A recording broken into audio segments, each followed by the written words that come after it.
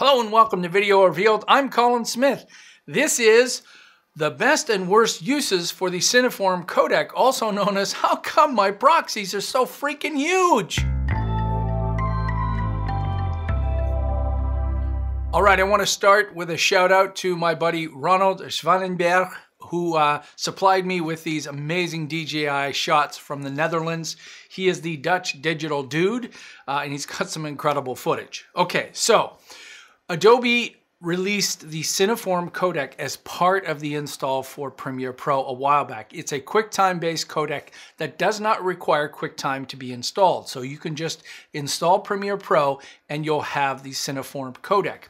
If you don't know the Cineform codec, it's now owned by GoPro. Before that, it was a Cineform codec owned by Cineform, and Premiere Pro uses it in its basic form, but it actually has enormous amounts of metadata that can be used for other things like stereoscopic view and all of that. I want to explore some of the best and worst case uses for this. The idea behind using something like Cineform is, the term is called a mezzanine codec. That means a codec that's an all-around good use codec that is not necessarily lossless. It's not uncompressed, but it sure is not compressed like H.264. It doesn't benefit you at all if you have H.264 footage that came from a drone or came from a DSLR to convert that to Cineform. There's no benefit. You're just going to make giant files for no use. And I'm going to show you an example of the difference in size. But there are some very good uses for that. Let's go and have a look at some of this footage here. So as I'm flying along here, this is incredible DJI footage. And this is all 4K H.264. This is highly compressed MPEG-4 files that are playing back okay, because if you notice over here, I've got my proxy button turned on, and I've already made proxies, and I'll show you that setting in a minute. But these are really great shots, and this isn't a complicated edit. So let's say that you felt that you wanted to make these files smaller and you thought that that format, the Cineform format, was a good choice. Well, let's go have a look here at these choices. So here's the first clip that was there. Here it is. And if we look at the file size, we can see down here at the bottom it's 1.31 gigabytes in size. I also use a little tool. So if I right click here, this is media info, and you can get it for both Mac and Windows. And what I like about this is in the tree view, I can get a quick look over here at the format, and I can also get a quick look down here at the size. So you can see this is a 4K clip, MPEG-4 shot from a DJI, and it looks pretty darn big, 1.31 gigabytes in size. Well, let's go look at another one, and I'll show you that I converted this one. So let's look at 37, and this one is 171, so it's a shorter clip. It's the same size physically, but it is a shorter clip. So you can see right there, it's 23 seconds. It's train footage. Okay, so some people might be thinking, well, this is a 4K clip. Let's go look at media info again. And this is MPEG-4 4K clip. Why don't I convert that to Cineform?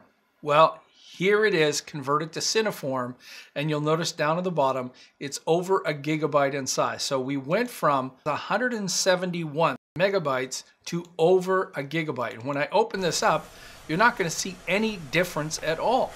You can't add more information at a higher rate, a higher quality codec. And Cineform is a much, much better codec. But if you've already shot in DSLR or H.264, MPEG-4, highly compressed, then you're not going to add anything other than file size. So let's look at a good use for the Cineform codec. Let's go back into Premiere Pro and over here, I've got an After Effects comp.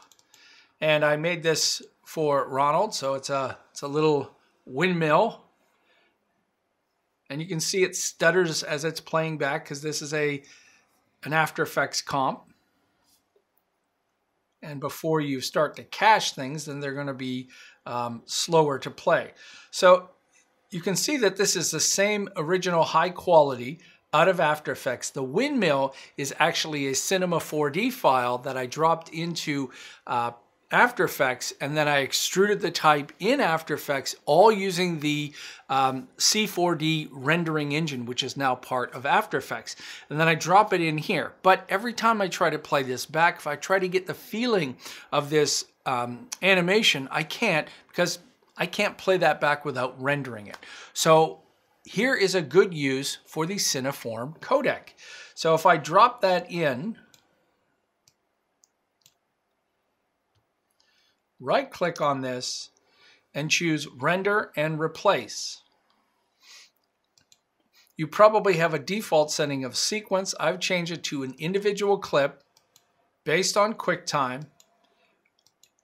And I've got three choices: Cineform 10-bit, 12-bit with alpha, 12-bit with alpha, and maximum bit depth. I'm going to choose 12-bit with alpha. What is the alpha? That's the alpha channel or the transparency. I'm not going to click OK. I've already done that. I don't want to waste your time. So let me just show you that when we look at it in the source monitor, if I drop this down and turn on my transparency grid, you can see, just like in After Effects comp, I didn't have a black background. Everything is transparent.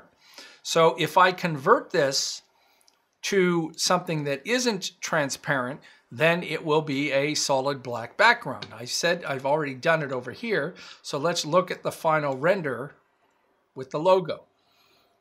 So we come to the end, and there it comes in, and you'll see it's playing back much, much smoother, and the quality looks exactly the same. So if I turn off that bottom layer, and we go back and turn off our transparency grid here, you look at the quality of both of these, they look the same.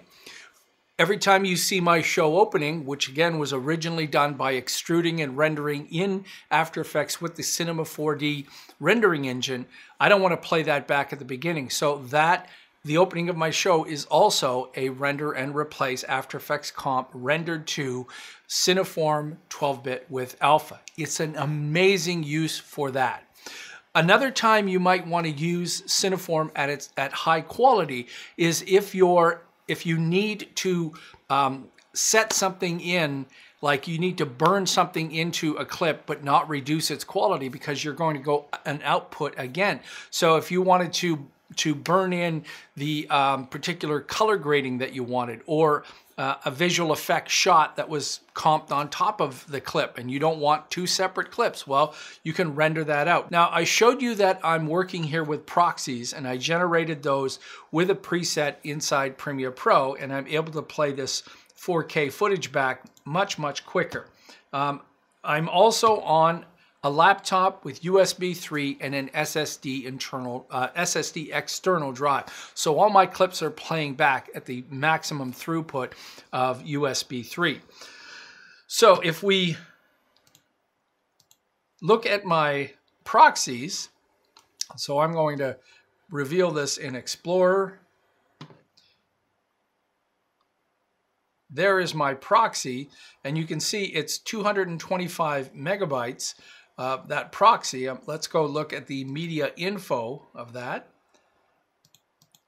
So this is MPEG-4, this is H.264 codec, and it's 1024 by 540. That's because this is not UHD, this is true 4096, so this is a real 4K clip.